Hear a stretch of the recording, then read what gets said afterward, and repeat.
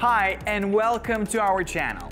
Innovative blockchain technology has been implemented in various crypto projects, but few have managed to achieve the proper balance between usability, accessibility, and features. Waves are one of those exceptions, which has been able to fully leverage the user-friendly blockchain network created to enable the future of Web3 applications. In this video, we will detail all the important aspects of the exchange and its national currency to help traders understand its usability and make the right choice.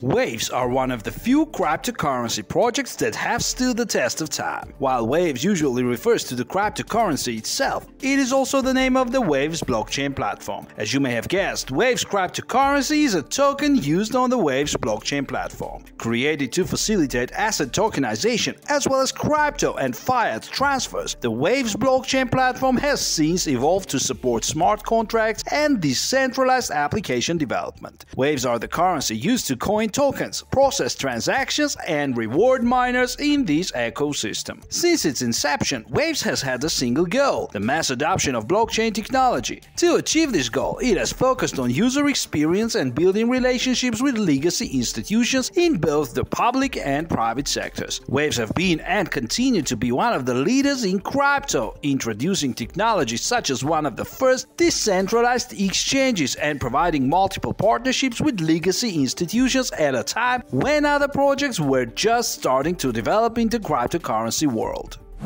Waves were founded in 2016 by Ukrainian theoretical physicist Sasha Ivanov. Before creating Waves, Ivanov was one of the co-founders of the CoinMed platform. He was also actively involved in the development of the NXT blockchain, which was noted in the Waves white paper as the main source of inspiration for the Waves blockchain platform. Ivanov noticed a critical flaw in cryptocurrency and blockchain: ease of implementation. According to him, this is a twofold issue. First, the user experience of people buying, trading, and storing cryptocurrencies can be very confusing. As a result, learning how to buy, trade, and store cryptocurrency usually requires a steep learning curve, which fundamentally makes cryptocurrency less appealing to the average person. The second problem is that legacy organizations are skeptical of decentralized open source blockchains. Many see things like a distributed ledger as a security threat rather than an operational benefit. To make matters worse, those responsible for deciding whether to integrate blockchain solutions into their business may find it hard to understand the underlying technology, forcing them to abandon it altogether. Waves raised more than $16.4 million in bitcoins during its ICO, which ran from April 2016 to May 2016. That was equivalent to about 30,000 bitcoins at that time. And each Waves token was sold to investors for 38,000 Satoshi, which was about 19 cents of US dollars. Unlike many other ICOs, the Waves token was created on its blockchain and was deposited into investors' wallets on the Waves blockchain platform when the main Waves network went live a few months later.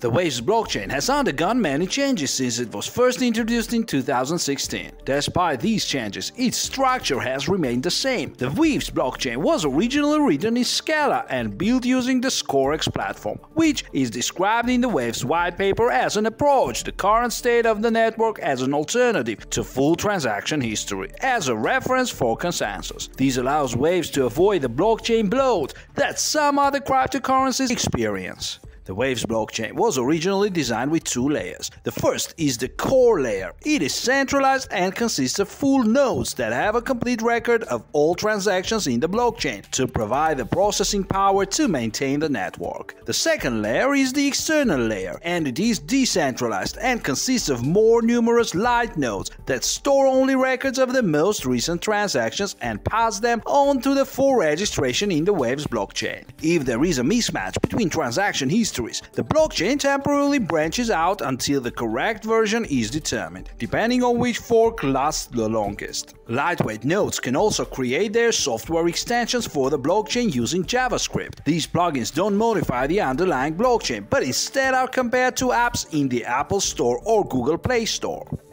The Waves blockchain consensus is achieved through a new mechanism called the least proof of stake. Like proof of stake, every complete node in the Waves blockchain that contains a Waves balance has a chance proportional to its balance to create this block. The L in LPOS stems from the fact that lightweight nodes can rent out their share to any full node they want. This increases the odds that a full node will create a block and get rewarded, which is then shared with the lightweight nodes that have rented out their stakes. Although mining rewards are paid in Waves, full node operations can pay rewards to lightweight nodes in other tokenized assets in the Waves blockchain. Initially, full nodes had to have 10,000 Waves to contribute to the main blockchain. In 2018, this was reduced to 1,000 Waves after a community vote. The Waves community can vote to change the rate every 100,000 blocks to account for changes in the market price of the Waves token. This ensures that the barriers to mining are not too high and that miners are adequately rewarded. The Waves blockchain was originally designed to facilitate the transfer of fiat currency and cryptocurrency and to optimize the tokenization of assets. Using the Waves platform, users can deposit multiple cryptocurrencies and fiat currencies through external gateway service providers. These assets can then be sent through the Waves platform as tokens and then withdrawn back into their original fiat or cryptocurrency form through the gateway. You can get all these by downloading the Waves extension into your browser. Imagine you want to send $100 using the Waves platform. You must either pay by credit card or send a wire transfer to a gateway service provider, such as Simplex. Once Waves receives the payment, they will transfer the first $100 token to your Waves wallet. You would then send the tokenized dollars to your friend or family member, who would then convert the $100 tokens back to $100 for a fee. They would then send the money to their bank to the same or similar gateway provider. This system is pretty brilliant because it shifted the burden of any Know Your Customer and anti-money laundering rules from the Waves platform to the gateway providers. As for tokenization, any user could create their token in seconds on the Waves platform for a fee of just one Wave. Most importantly, these tokens could easily be traded with other tokenized assets using the Waves platform. This was considered by many to be a game changer in the world of tokenization, as other tokens typically needed to earn a significant reputation before they could be traded on any exchanges for other assets.